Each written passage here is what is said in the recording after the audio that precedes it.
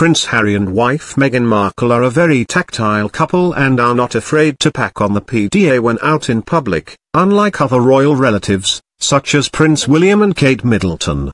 At the St. Paul Polo 2018 the couple kissed during the awards ceremony, and on their recent outing to TOWIE's house in Chichester the Duke and Duchess of Sussex continued to put on a loved-up display, laughing, joking and touching one another fondly, adding to the long list of their cute moments together.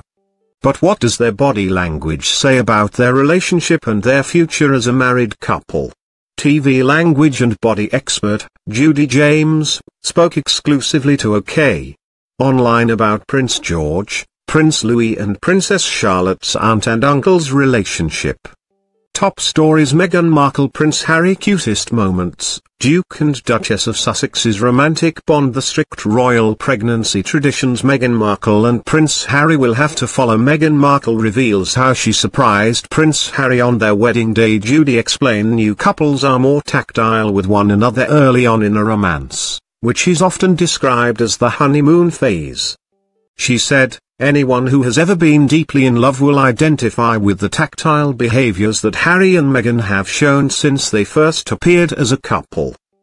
The honeymoon phase of a relationship produces a stage of love known as passionate love, where you can feel incomplete without your partner to touch, cuddle and exchange eye contact with. While the couple are often spotted hand in hand, they occasionally refrain putting their arms around one another so not to break royal protocol. Judy believes, however, their desire to be close to one another is hard for the duo to stop. Most popular Dancing on Ice 2019 lineup: who are the contestants on the new series? Sandra Redknapp reveals intimate detail that keeps her marriage thriving. Brian Delcourt baby, Dancing on Ice star baby father and relationship details. She said, "When Harry and Meghan appear in public in hands-off poses, it's probably a reluctant nod to royal protocol. Although you can often see from Meghan's truncated touch gestures, where she might raise a hand towards her husband before dropping it to her side, that the urge to be tactile is a hard one to deny."